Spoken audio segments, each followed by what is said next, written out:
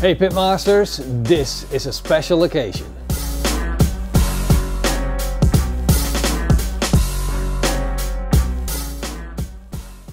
Look at this.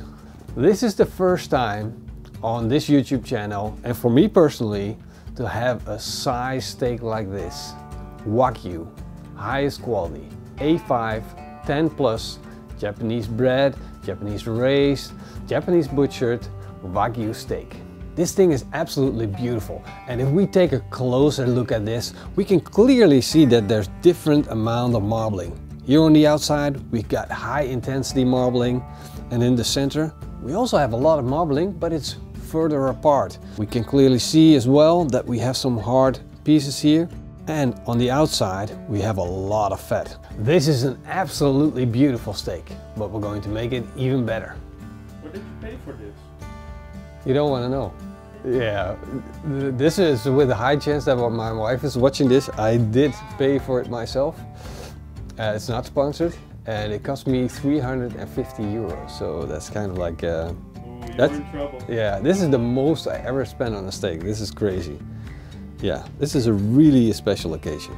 To get the best eating experience, we got to take this steak apart, and it really sounds crazy. I know you would rather throw it on a grill. That will be the instinct that comes out of us to start grilling this thing over a hot fire, but we're not going to. We're going to treat it the Japanese way, with respect. We're going to take it apart, separate all the different pieces, and then grill them up separately, and this way you're going to get the best experience. So we'll start with that. First I'm going to start with taking off the hard fat. Now we're not throwing this away, we're going to use this later on for our dish.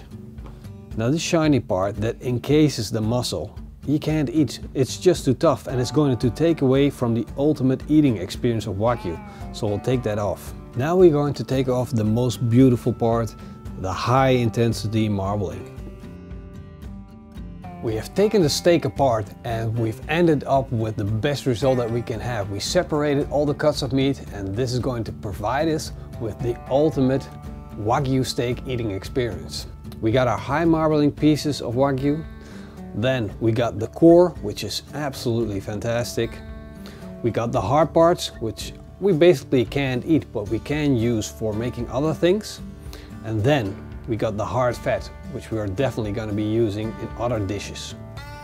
We'll fire up our Napoleon Rogue. This thing is absolutely fantastic, but it's going to give us that Japanese teppanyaki experience. We got a plancha set in there, and that's going to provide us with a mild sizzling and searing heat. We'll light it up, and I got two burners on. If I want to, I can slow down the heat, but let's crank it up at first. I'll start by putting on these pieces. We can't eat them, they're just too tough. We're going to put them on the plancha. The fat will render down, and that's perfect to season our plancha with. Now look at our beautiful steak. We got a big gap in there. We'll put on a little bit of butcher rope just to bind it all together. Now before we start grilling, Marcel, I want to challenge you. Okay. We're going to make a little bit of carpaccio out of this piece, which is basically not good for grilling, but it's going to be delicious, and I want you to try it raw. So I'm slicing it as thin as possible so it will melt in your mouth. If you put this on a warm hand, it will melt. How's that? Is this the best carpaccio you ever had or what? That's really good. Our fat is done rendering. I can hear it. It starts popping and sizzling. It's time to be grilling our steak. Unlike normal, we're going to season this steak twice. We're going to season it once up front with a really fine table salt, and that's going to be the base seasoning, and then afterwards we're going to put some salt on the plate so each individual piece can be seasoned afterwards. This is our table salt, really fine, and this is our finishing salt, really coarse, not that salty, but very tasty. We are going to start with a piece out of this cut that has the most intense marbling, because this is going to give us the ultimate eating experience, and we don't want to have that at the end of the dish where we already had a lot of Wagyu experience. We'll place it on the grill and let this start searing, making sure that we got enough fat on our Wagyu steaks so we can get that beautiful crust. Man, I can't wait. Our steaks are almost done and I want to prepare our serving board. So we're going to put on a little bit of fresh ground pepper. Now we'll do the same for our finishing salt.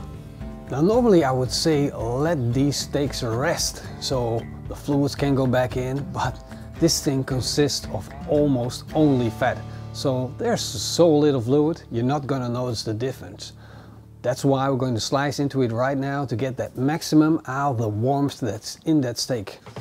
The experience of putting my knife through this steak is crazy. It's so tender. I'm not applying any pressure, it's just falling apart.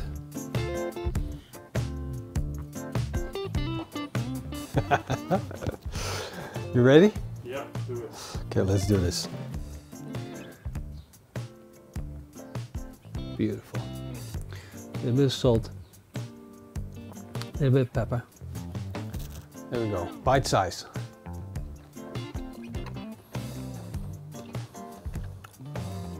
It's gone. It just melted. It's a good thing all steaks do not taste like this. And that there's like the god among steaks. Fantastic, you know. As a pitmaster, you're just finishing off what everybody else started, you know, the breeder, the farm, and in the end, the butcher, and then I just get to cook it. That's it. Humbling. If you want one, you better get one before it's gone. I'm waiting. Yeah, there you go. That is good, huh? Wow, what an amazing steak. Now we'll get to the second part of this video, and that's the recipe that I'm going to give to you. And it's going to be less of an experience, but it's going to be more of a flavor palette that works really, really well together. Remember that we got these big chunks of fat. We're going to use one of these to put on our plancha.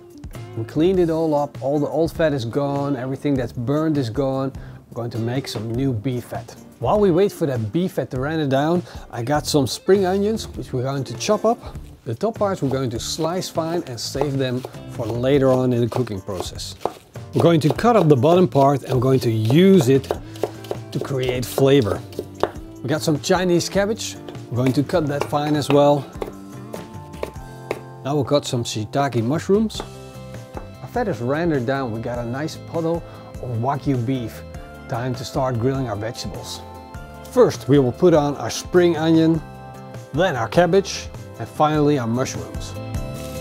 To this we'll add a splash of mirin, put the lid on and let it steam. I've got some pre-cooked rice, we'll put this on the plancha as well. When the vegetables are done, take off the lid and mix it all together. Look, we had that little piece of Wagyu fat in there all the time. We can take it out now.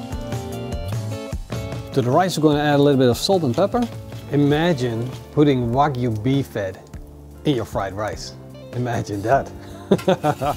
Next up in our recipe we're going to cut fine the leftover beef fat, that hard fat. We're going to crispen it up and we're going to add it as a topping to our rice. And now our steak. Look at this thing. An absolute beauty. Time to season it with a little bit of salt and then put it on the grill. Wow. Our steak is done. It's time to take it off the grill. Look at that sear. Absolutely beautiful. Look at the bubbles. I'm going to take it off. Put it on my serving board. This is my serving board. It's not a serving board, but how can people even hear the difference? Serving board. It looks like a serving board. But it is a serving board. Let's slice our steak. And we want to go really thin because this steak can be overpowering. The crust is fantastic. Look at how juicy that is. The fat rendering off.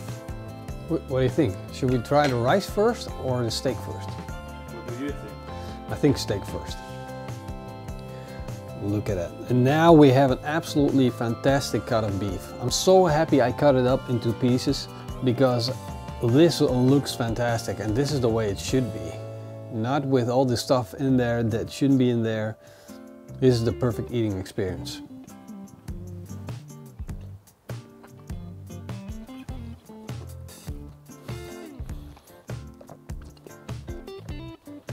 It's just crazy.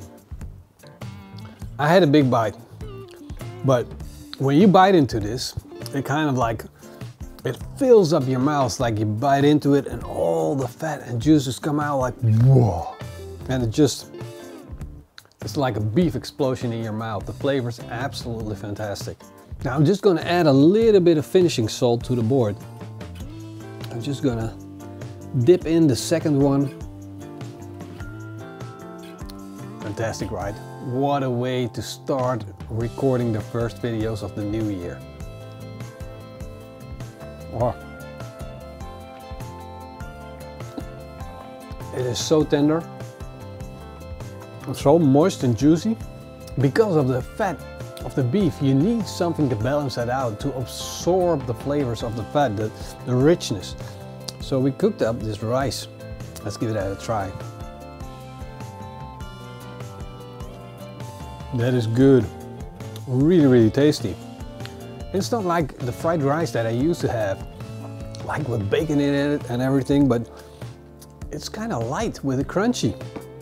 Fantastic. Really goes well with our Wagyu. I bought this cut of Wagyu with my own money to celebrate the first video that we're recording for this year. And 2018 was a crazy year. I had a lot of fun, but we had a lot of good things happening. 2019 is going to be epic as well, and to celebrate that, it kind of deserves a steak like this, but it really is a big amount of money to spend on one steak.